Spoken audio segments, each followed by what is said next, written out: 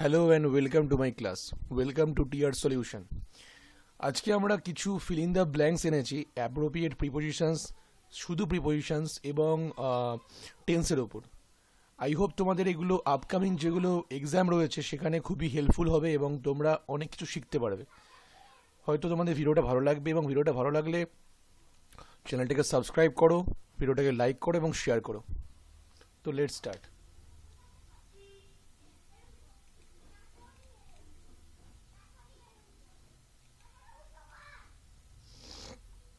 First question বলেছে নাধিকা ওয়াজ মিউজিং dash memories of the past. মিউজিং মানে হচ্ছে চিন্তন করা বা চিন্তা করা। তাহলে মিউজিং মানে পাস্টের মেমোরিকে মিউজ করছে বা চিন্তা করছে, তো অ্যান্সার হবে মিউজিং ওভার। এটা একটা অ্যাপ্রোপ্রিয়েট প্রিপোজিশন। মিউজিং ওভার মানে পাস্টের মেমোরিকে চিন্তা করছে। মিউজিং অ্যাবাউট হয় না, মিউজিং অন হয় না, মিউজিং ফ্রম হয় না। দেখো একটা কথা বলি, অ্যাপ্রোপ্রিয়েট প্রিপোজিশনসগুলো যেগুলো রয়েছে ওগুলো মুখস্থ করাই মানে মুখস্থ করতেই হবে, ওগুলোকে বুঝে সাধারণত কিছু করা যায় না। তাও পড়তে পড়তে বিভিন্ন ট্রিক্স মাথায় আসবে, বিভিন্ন রকম কনসেপশন মাথায় আসবে, ওগুলোকে মনে রাখার বিভিন্ন রকম ওয়ে মাথায় আসবে, তো সেভাবে মনে রাখতে হবে। মিউজিং ওভার মানে কোনো কিছু নিয়ে চিন্তা করা, ঠিক আছে? তো অ্যান্সার হবে option number 1। Next, the lame boy tried to climb up the staircase without dash help. খোড়া ছেলেটি ট্রাই করছে স্টেয়ারকেস মানে সিঁড়িতে ওঠার, উইদাউট ড্যাশ হেল্প। আমরা এটা দেখেই বুঝতে পারছি লিটল হেল্প অথবা সাম হেল্প ম্যান হেল্প হচ্ছে না, কিছু হেল্প নিয়ে ট্রাই করছে, অল্প কিছু হেল্প নিয়ে ট্রাই করছে, অনেক হেল্প নিয়ে ট্রাই করছে না, কোনো হেল্প ছাড়া সে একাকী বা একা ট্রাই করছে। তাহলে কারেক্ট অ্যান্সার হবে any help. The lame boy try to climb up the staircase without any help. Next, each school has its own set of rules dash all good pupils should follow। আচ্ছা, এখানে আমরা দেখি বুঝতে পারবো যে there is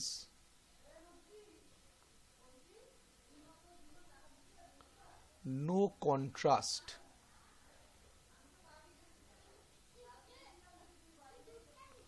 in the sentence। এই সেন্টেন্সে কোনো কন্ট্রাস্ট নেই। যেহেতু কন্ট্রাস্ট নেই তাই option number 1 option number 2 but R or দুটোই বাদ হয়ে যাচ্ছে। সো কেন হবে না, এখানে কারেক্ট অ্যান্সার হবে হচ্ছে অপশন নাম্বার 4 অ্যান্ড। সো কেন হবে না বলি, each school has its own set of rules. প্রত্যেক স্কুলের নিজস্ব রুল রয়েছে, তাই সমস্ত ছাত্রছাত্রীদের বা সমস্ত পিউপিলসদের সেটাকে ফলো করা উচিত তা নয়। সমস্ত স্কুলের নির্দিষ্ট কিছু রুল রয়েছে এবং ছাত্রছাত্রীদের সেগুলো ফলো করা উচিত, সেই জন্য এখানে হবে হচ্ছে অ্যান্ড। ঠিক আছে, এখানে এবং সেন্সটা আসছে, অ্যান্ড সেন্সটা আসছে। সো সেন্স আছে বলে ফলো করা উচিত এরকম বোঝাচ্ছে না, আছে নির্দিষ্ট রুল আছে এবং সেগুলোকে ফলো করা উচিত। তাহলে সঠিক অ্যান্সার হবে option number 4 and. Next, only one of the boys dash not done the homework given yesterday. এখানে বলেছে ইয়েস্টারডেতে আমরা যেই হোমওয়ার্কটা দিয়েছিলাম সেটা সমস্ত বয়েজের মধ্যে একমাত্র একজন করেনি। তো এখানে ইয়েস্টারডে দেখে পাস্ট টেন্সে ভাবার কোনো কারণ নেই, এটা প্রেজেন্ট টেন্সেই রয়েছে। কিন্তু এখানে বয়েজ দেখে আমরা হ্যাভ করব না, মানে প্লুরাল ফর্ম করব না। এখানে কিন্তু প্লুরাল ফর্মে কিন্তু নেই।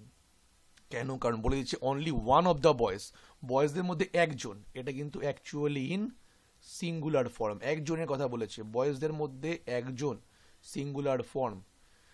তাহলে অ্যান্সারটা কি হবে, বয়েজদের মধ্যে একজন এই কাজ মানে কালকে যে হোমওয়ার্কটা দিয়ে সেটা করেনি। তাহলে only one of the boys, R third person singular number হলে কি হয়, একটা থার্ড পার্সন রয়েছে, কি বসে, হ্যাভ বসে না হ্যাজ বসে, হ্যাজ বসে। তাহলে সঠিক অ্যান্সার হবে option number 2। Next, the thief explained how he dash from the jail. এখানে বলে দিই, if there is two tenses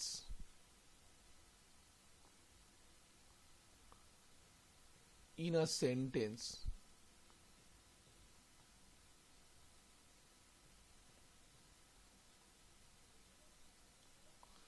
if one is in past indefinite or simple past indefinite,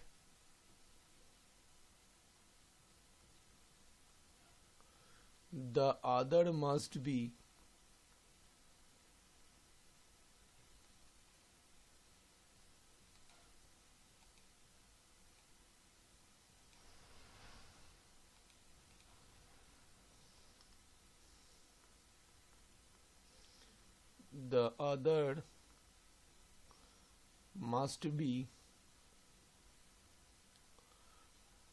past perfect.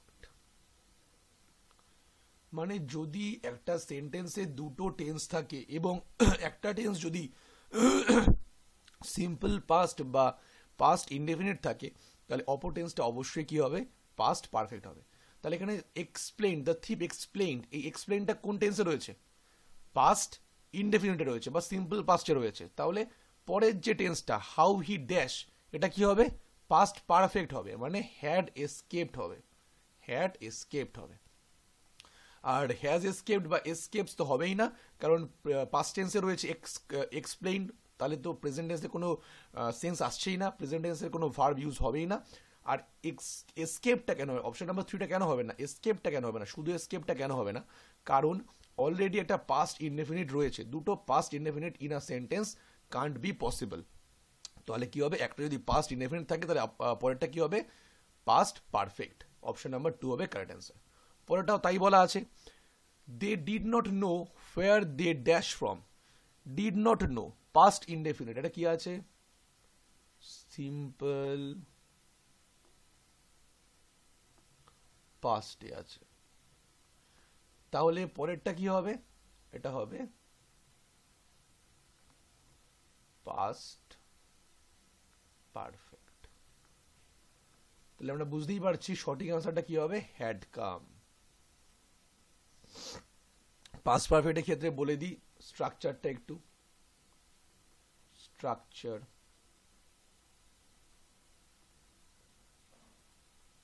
Past পারফেক্টের ক্ষেত্রে subject plus had plus V3 মানে ভার্বের third form, past participle form plus others.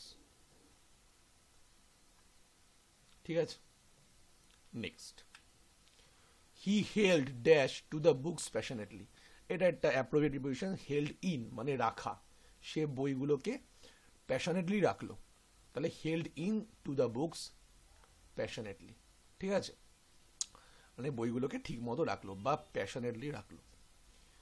Next, she stood dash the crowd amazed. She stood in the crowd quite amazed. Stood in মানে হচ্ছে কোনো লোকেশনে বোঝানো, মানে কোনো স্টুড ইন মানে সিচুয়েটেড, বিং সিচুয়েটেডটা ঠিক ভালো লাগছে না, এখানে হবে হচ্ছে স্টুড ইন মানে বিং ইন আ লোকেশন, বোঝা গেল? Stood in. উইদিন মানে কোনো কিছুর মধ্যে হবে না, এটা এমন মানে অনেকের মধ্যে হবে না। ইনটু মানে একটা মোশন, মানে কোনো কিছু বাইরে থেকে ভেতরে। হি came into the class, the boy fail into the pond, the cat jumped into the well. ঠিক আছে, কোনো কিছু মোশনে থাকবে এবং বাইরে থেকে ভিতরে বোঝাবে।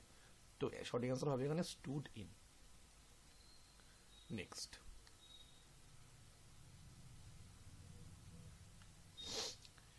It will rain soon dash. এখানে বলি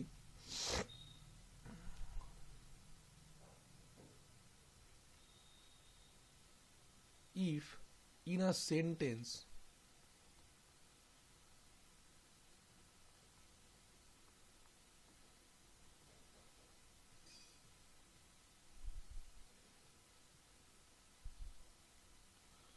there is two senses.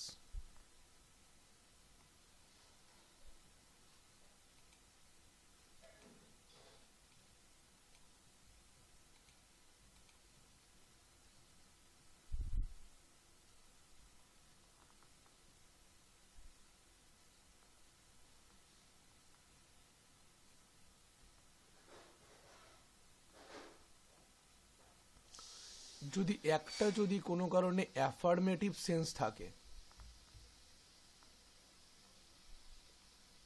এবং সেটা যদি কোনো কারণে স্টেটমেন্টটা হয়, তো স্টেটমেন্ট যেটা বলেছে সেটা অ্যাফার্মেটিভ সেন্সে রয়েছে, মানে আমি এটা কিছু বলছি, স্টেটমেন্ট দিচ্ছি, ওটা যদি অ্যাফার্মেটিভে থাকে, মানে কোনো নট না থাকে, অ্যাফার্মেটিভ সেন্সে থাকে, তাহলে তার যে কোশ্চেনটা হবে ওই সেন্টেন্সের সঙ্গে একটা কোশ্চেন যুক্ত থাকবে, এবং সেই কোশ্চেনটা যদি মানে যদি কোনো কারণে স্টেটমেন্টটা অ্যাফার্মেটিভ সেন্সে থাকে, তাহলে কোশ্চেনটা is always be in negative sense.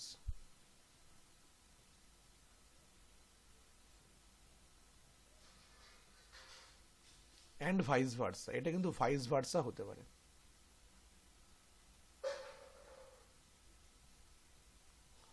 মানে যদি কোনো সেন্টেন্সে দুটো পার্ট রয়েছে, একটা পার্টে স্টেটমেন্ট, একটা পার্টে কোশ্চেন, একটি সেন্টেন্সের ক্ষেত্রে কমা দিয়ে, যদি স্টেটমেন্টটা হয় অ্যাফার্মেটিভ ফর্মে বা অ্যাফার্মেটিভ সেন্সে, তাহলে কোশ্চেনটা হবে নেগেটিভ সেন্সে, মানে নট থাকবে।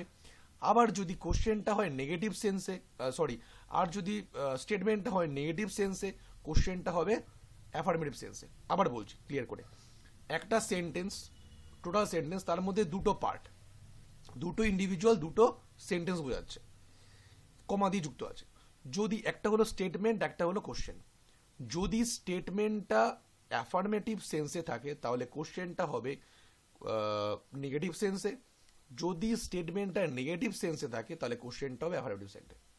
ঠিক আছে, যেমন বলেছে it will rain soon dash, যেহেতু এখানে নট নেই, স্টেটমেন্টে নট নেই, তাহলে আমরা সবসময় বুঝবো যে নট আসবে কোশ্চেনে। তাহলে দুটো হতে পারে, একটা হচ্ছে ওন্ট ইট, ইজ নট ইট বা ইজন্ট ইট। এবার যেহেতু ইট উইল বলেছে, ফিউচার সেন্স আছে, তাহলে ইজ নটটা বা ইজন্টটা হচ্ছে না, যেহেতু ফিউচারে মানে ফিউচারে বোঝাচ্ছে, তো ফিউচারে বোঝাতে গেলে এখানে ওন্ট হবে, মানে উইল এর পাস্ট ফর্ম বলেছে, কিন্তু উইল যেহেতু বলেছে, ফিউচার সেন্স যেহেতু রয়েছে ইট উইল, সেটাকে উইলটাকে পাস্ট ফর্ম করে আমরা উড করেছি, উড নট, ওন্টকে আমরা বাংলা হয় উড নট, কিন্তু যেহেতু এখানে ফিউচার সেন্স রয়েছে সেজন্য ওন্ট হবে বা উড নট হবে, এবং যেহেতু অ্যাফার্মেটিভ ফর্মে রয়েছে স্টেটমেন্টটা, তাই নেগেটিভ ফর্মে হবে কোশ্চেনটা। তো সঠিক অ্যান্সার হবে হচ্ছে ওন্ট ইট। নেক্সট, পরেরটা উল্টো বলেছে, যেটা বললাম ভাইস ভার্সা, এখানে স্টেটমেন্টটা আছে in negative form, they need not ওরি, তাদের চিন্তা করা দরকার নেই, ড্যাশ নিড দে। তো আমি বলছি I am a doctor, am not I, আমি স্টেটমেন্টটা কি দিলাম যে আমি হই একজন ডক্টর, তারপরে আমরা কোশ্চেনে কি বললাম, আমি কি নই। ঠিক আছে, মানে যদি স্টেটমেন্টটা আমি অ্যাফার্মেটিভে রেখেছি, তাই আমি কোশ্চেনটা নেগেটিভে রেখেছি। পরেরটা যদি বলি, আমি আবার বলি I am not a doctor, am I, আমি একজন ডাক্তার নই, আমি কি। যখন আমি স্টেটমেন্টটা নেগেটিভে রাখছি তখন কোশ্চেনটা হবে, ওর সঙ্গে যে কোশ্চেনটা আছে ওটা হবে ইন অ্যাফার্মেটিভ সেন্স, যখন আমরা স্টেটমেন্টটা অ্যাফার্মেটিভ সেন্সে রাখছি তখন কোশ্চেনটা হবে ইন নেগেটিভ সেন্স। ব্যাস। নেক্সট, হি ইজ ইনডিফারেন্ট, ইনডিফারেন্টের পরে টুই হয়, এটা একদম কমন, তোমরা সবাই জানো, praise and blame, in for তো বা অ্যাবাউট হবেই না, একদম সহজ জিনিস, indifferent two. Next, we are all very ইনডিগন্যান্ট, ইনডিগন্যান্ট মানে হচ্ছে গেটিং অ্যাংরি।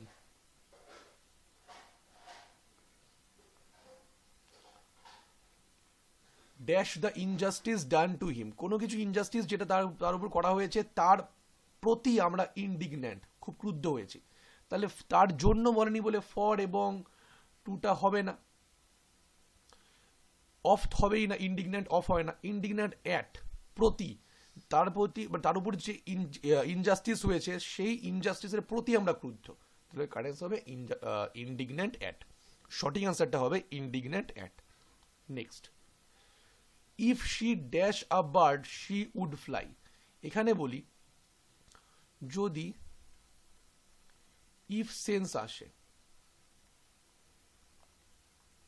আর হচ্ছে একটা ইম্পসিবল ডিজায়ার।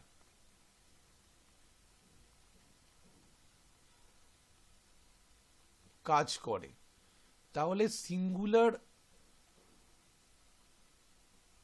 বা প্লুরাল নাম্বার বা এনি পার্সন, যে কোনো পার্সনই হোক না কেন, ফার্স্ট মানে ফার্স্ট হোক, first person or second person or third person, সব সময় ভার্বটা হবে কি প্লুরাল ভার্ব হবে এবং পাস্টে আসবে, ওয়্যার হবে। সঠিক অ্যান্সার হবে wire. The greater the demand the dash the price. এখানে আমরা বলে দিই যে দ্য গ্রেটার এটা আছে হচ্ছে তোমার কম্পারেটিভ ডিগ্রিতে, তাহলে পরেরটাও নিশ্চয়ই কম্পারেটিভ ডিগ্রিতেই হবে, তাহলে অ্যান্সার হবে দ্য হাইয়ার। শুধু হাইয়ার কেন হলো না, কারণ দ্য গ্রেটার রয়েছে, সেই সিকোয়েন্সটাকে ফলো করার জন্য শুধু হাইয়ার আমরা দেবো না। The greater the demand the hire the price. আর আমরা জানি কম্পারেটিভের ক্ষেত্রে কি হয়, অ্যাডজেক্টিভ প্লাস ইআর। নেক্সট, আজকে last question. when he died Ramanujan dash behind 3 notebooks. একই ব্যাপার আমরা আগে শিখেছি যে যদি কোনো সেন্টেন্সের মধ্যে দুটো টেন্স থাকে, একটা যদি পাস্ট ইনডেফিনিট হয় তাহলে পরেরটা অবশ্যই হবে পাস্ট পারফেক্ট।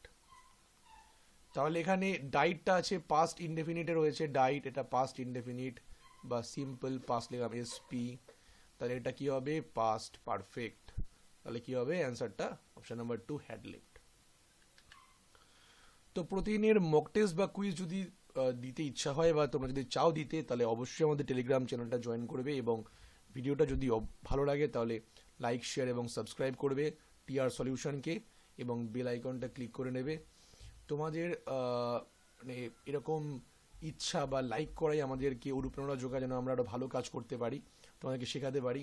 আই হোপ আজকের ক্লাস তোমাদের ভালো লেগেছে এবং তোমরা কিছু শিখতে পেরেছো। আমি এরপরে প্রত্যেক দিনই এরকম কিছু কোশ্চেন ইয়ার নিয়ে আসবো, বেসিক কিছু করাবো প্রত্যেকভাবে, মানে ডেসক্রিপটিভ মানে অ্যাডভান্স, বেসিক টু অ্যাডভান্স জায়গায় যাব। ইংলিশের ক্ষেত্রে তোমাদেরকে নিয়ে যাওয়ার চেষ্টা করব যেন আপকামিং কোনো পরীক্ষায় তোমাদেরকে কোনো ফেস লস হতে না হয় বা তোমরা হিউমিলেট না হও বা প্রবলেম ফেস না করো, বা তোমরা যেন কোনো জব পাও, এটা সবাই আমিও চাই এবং সবাই চায় এটা। তো আমি সেই চেষ্টাই করব এবং প্রত্যেক দিনেই ডেলি বেসিসে আমি এখানে ক্লাস করানোর চেষ্টা করব। তোমরা সঙ্গে থেকো এবং চ্যানেলটাকে সাবস্ক্রাইব করো। আই হোপ আমি তোমাদেরকে কিছু শেখাতে পারবো English. Thank you so much.